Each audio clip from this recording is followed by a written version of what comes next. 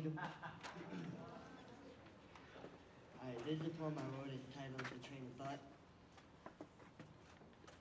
I was headed to class one day while reading the Holy Quran. I walked into the subway that day and sat across from this very strange man. I felt his gaze upon the back of my neck and began to wonder, who is this examiner? Is he just another Mr. I don't like today's youngsters, or could he possibly be one of yesterday's philosophers? Just as the thought boarded the bus headed toward the far reaches of my mind, I quickly dropped the thought at the bus stop before it begins to climb. He spoke. He asked me if I would like to buy a DVD, a CD.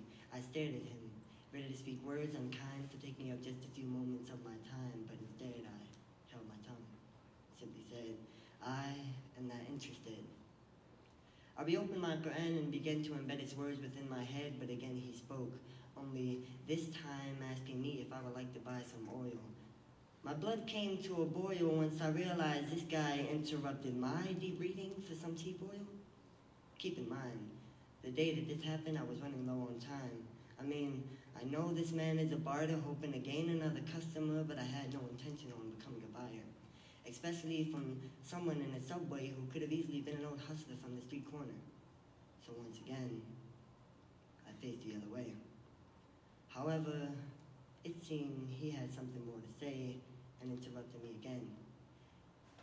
That was when I gave up on reading and put my book away. I then accepted his invitation for conversation, only now I had this ingrained aversion toward him.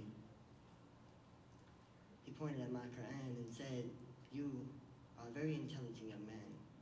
Is that the Holy Quran which you hold in your hand? Would you like to gain some knowledge of this world that will help you understand it as it begins to expand?" I replied with the words of a normal American young man, "Thank you, kind sir, but no, I'm fine." He then became annoyed and complained. You see, this is the problem with today's youth. You never have the time to enlighten your minds. You're following a system which was precisely designed to control and destroy the mind. If that's so, enlighten me, I demanded. Free my mind from the shackles of curiosity. Assist me so that I too might escape this world's captivity. He then questioned, "Can you name any of the great African civilizations?" I was caught off guard and therefore could not bring any to his attention. Sensing I was stuck, he answered his own question, naming many of the great civilizations, one in particular being Egyptian. They have succeeded in their plan to grant you education but withhold valuable information. I stared at him, bewildered as he went on. They do this all without any hesitation. Their goal is to slow the black man's progression, but wait, now it's not just them, but the progression of the entire population. They lock us all in the dark and embark on a quest given to them by their powerful patriarch. Their objective of this mission is to conceal the truth from our vision, trapping us in a state of confusion, using any means necessary to keep all traces of it hidden from our vision.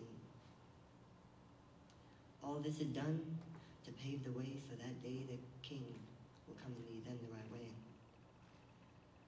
I would say more, but you mustn't take all this in at one time, for it can imprison and ruin the mind, leading you away from that fine, straight line.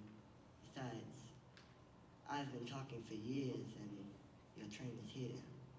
Oh, one more thing before you go. Never, ever doubt all that you know, and always be eager to learn that which you do not know. Never turn down knowledge, for that is the only thing which can release you from bondage. Thank you.